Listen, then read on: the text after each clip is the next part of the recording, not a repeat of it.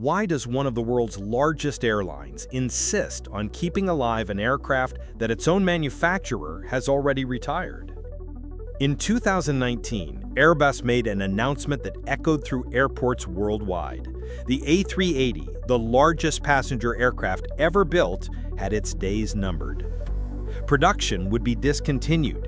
The giant of the skies, with its double-decker design and capacity for 850 passengers, had become a dinosaur in an era that called for velociraptors, smaller, more agile and efficient aircraft like the Boeing 787 and the Airbus A350. It was the end of an era. Or at least it should have been. The A380 was born in an age when bigger was better. Its 4 Rolls-Royce Trent 900 engines generated a roar that announced its arrival from miles away. It was a flying palace, suites with double beds, onboard showers, bars on the upper deck. More than a means of transportation, it was flying excess abundance. But economic reality is a relentless force. The A380 consumed fuel like a hungry teenager devours pizza. A lot and constantly. Its 4 engines, impressive on paper, were terribly inefficient compared to new generation twin engines. Worse yet, few airports were prepared to receive it. The A380 needed longer runways, special gates, and control towers that could see over its double fuselage. It was like having a luxury yacht when most ports only had slips for speedboats. Airlines began doing the math. To make an A380 profitable, you needed to keep it packed, not 70% or 80% occupied, but practically full all the time. On less busy routes, it became a white elephant in the sky. The math was cruel. A Boeing 787 with 300 seats fully loaded generated more money than an A380 with 500 seats half empty. Then came 2020, and the pandemic was the final blow. Borders closed, people stopped traveling, and A380s were the first to be retired. It was as if the entire world had decided that the future of aviation had no room for giants. Emirates, Singaporean Airlines, Air France, one by one the major carriers sent their A380s to the aircraft graveyard in the desert. It was a melancholy spectacle. Rows of super jumbos parked under the scorching sun, their windows covered, awaiting an uncertain fate. But in the midst of this aeronautical apocalypse, one airline did something unexpected. Emirates didn't just refuse to give up on the A380, it doubled down. While other companies rushed to get rid of the giants, Emirates was secretly planning their resurrection. Why? The answer isn't just in the numbers on a financial spreadsheet. It lies in geography, geopolitics, and perhaps a touch of strategic stubbornness that transformed Dubai into what it is today. Dubai isn't just a city, it's a global-scale experiment, a place where desert meets sea, where skyscrapers sprout from sand like mirages that became reality. And at the center of this architectural ambition sits Dubai International Airport, designed not just to serve a city, but to connect the entire world. Emirates understood something that other companies didn't realize. The A380 wasn't just an airplane, it was a geopolitical tool. Emirates didn't see the A380 as a problem to be solved, it saw it as an opportunity to be maximized.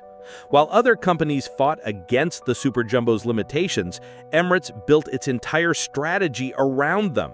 It was as if everyone was complaining that elephants were too big, and someone decided to build a circus specifically for elephants. The secret lay in the hub-and-spoke business model. Dubai became the mandatory stopover between Europe and Asia, between the Americas and Oceania. The A380 didn't need to fly short domestic routes, it did what it was designed to do, transport crowds on long intercontinental flights. In 2008, when it received its first A380, Emirates had already built Terminal 3 at Dubai Airport specifically for the Super Jumbo. At 1.7 million square meters, it was larger than many airports around the world. The strategy worked remarkably well. While other companies struggled to fill their A380s, Emirates maintained consistently high occupancy rates. The secret? Don't compete on domestic routes, but dominate intercontinental connections. Then came 2020, and the aviation world turned upside down.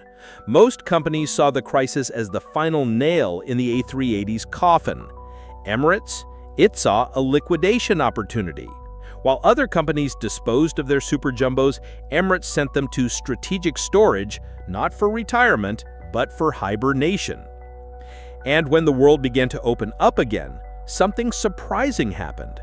Emirates didn't just bring their A380s back, it reinvented them. The aircraft returned with retrofits that transformed each super jumbo into a luxury spaceship. New premium economy cabins, even more spacious suites, cutting-edge technology in every seat.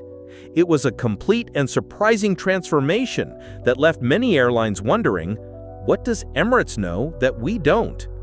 But the real masterstroke came with rumors of the A380neo, an unofficial, modernized version of the super jumbo that Airbus itself had declared dead.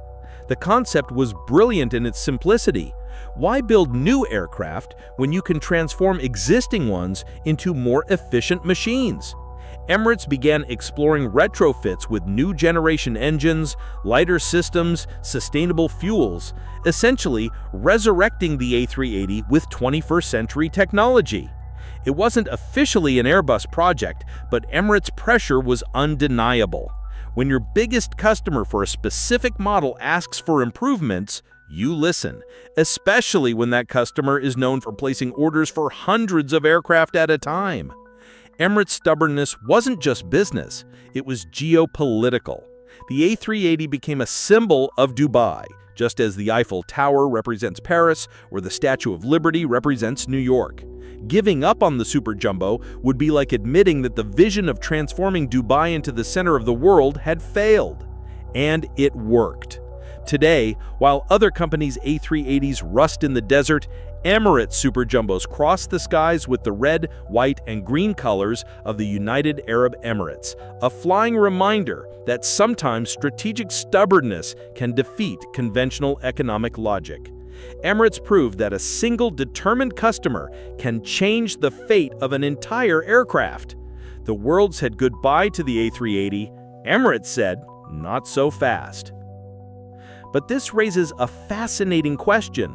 If a single airline managed to resurrect an aircraft that the entire world had declared dead, did the A380 really die? Or are we witnessing the birth of a new aviation model where passion and strategic vision can overcome the most conservative financial spreadsheets? Perhaps the real story of the A380 is just beginning. Thanks for watching, and don't forget to subscribe to the channel, and if you like the video, leave your like.